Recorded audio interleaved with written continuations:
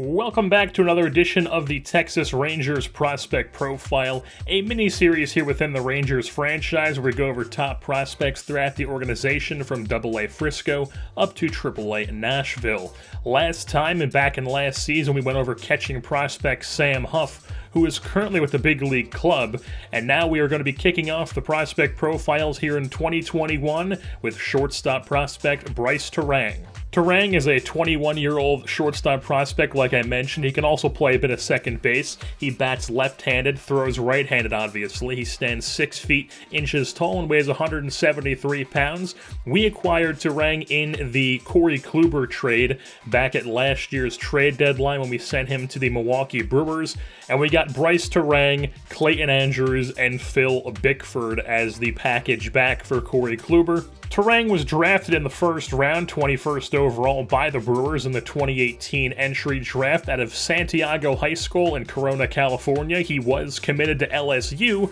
but he decided to sign with the Brewers straight out of high school instead of going to play college ball with the LSU Tigers. Santiago High School is a high school that has had a fair amount of success in recent years producing MLB draft picks, as if you look at the baseball reference page for that high school, all of the guys who have been drafted who have gone to that high school are born in like at least the 90s, so it's all very recent players. The only one currently in the big leagues though is Chance Sisco, the Baltimore Orioles catcher, and it's also worth mentioning that Brice is the son of former big league outfielder Brian Turang. He was a 52nd round pick in the 1989 draft by the Seattle Mariners. He played with 78 games with the Mariners from 93 to 94.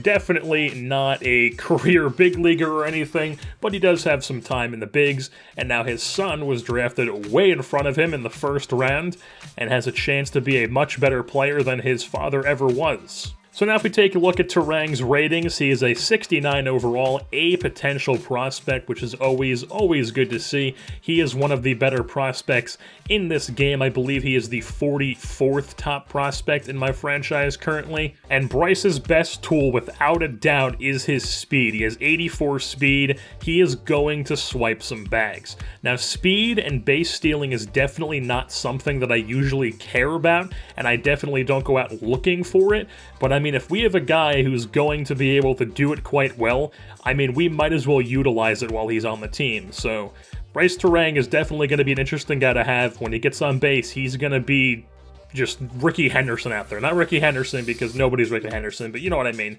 We're just going to be aggressively stealing bases with him to the point where I might have to dial it back a little bit because I'm getting too aggressive and he's getting thrown out too often. He is also going to be a very solid defender for us as well. He has the soft hands required to play shortstop. He's got a 77 fielding rating and a 67 reaction. Obviously going to get better as he improves throughout the years because he is an A potential and he's only 21 years old currently.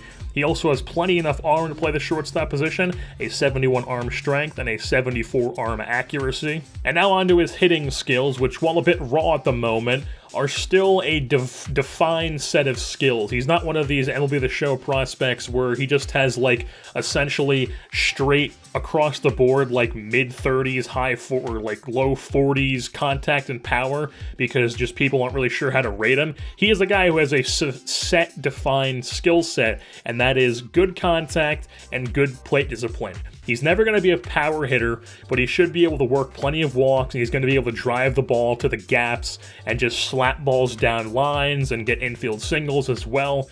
He's currently sitting at a 52-44 contact rating and a 52 plate discipline, and as with the rest of his ratings, those are going to improve probably quite rapidly as well, as he is an A potential prospect, as I keep mentioning. And then if he does have a good season, those will improve at an even more rapid rate. So as far as Brice Turang's future with the organization, ideally he ends up as our long-term shortstop. He is the guy. Him and Josh Young will be filling out the left side of our infield for years to come, hopefully. Elvis Andrus is on his way out. He is getting older, he isn't a performer with the bat anymore, he's not great in the field anymore either, and I would just like to see Turang develop a little bit more before we give him the call up to the big leagues. So I would expect to see him with the big league club in either sometime late season in 2021 or at the start of the season in 2022, and he would only be 22 years old in that season, so still a very young player. It's also worth mentioning that, like, maybe the one little bit of a downside to Turang is that he is a lefty bat, and that we currently have a lot of lefty bats in our lineup. Not the biggest issue, but it is worth something that I'm going to have to take into account when doing the lineups when he's with the big league team, because we have a lot of lefty bats, and I don't like having a lineup where we have like 6 or 7 straight lefties in the lineup. I like splitting those guys up at least with one righty in between there. So taking out, let's say, Alvasanders to replace Brice Turang, that's taking out a righty to put in a lefty, and that just makes it a bit more difficult, but we will be able to get around that. And also, it's worth mentioning that probably next season, maybe 1 or 2 of those lefties aren't going to be in the lineup anymore. But with that being said, that is going to wrap things up here for this edition of the Texas Rangers prospect profile of Brice Turang, shortstop prospect down in Nashville. I've been your host, Jerseyborn, and I am saying, I'm gonna watch Dazed and Confused for like the 3,000th time.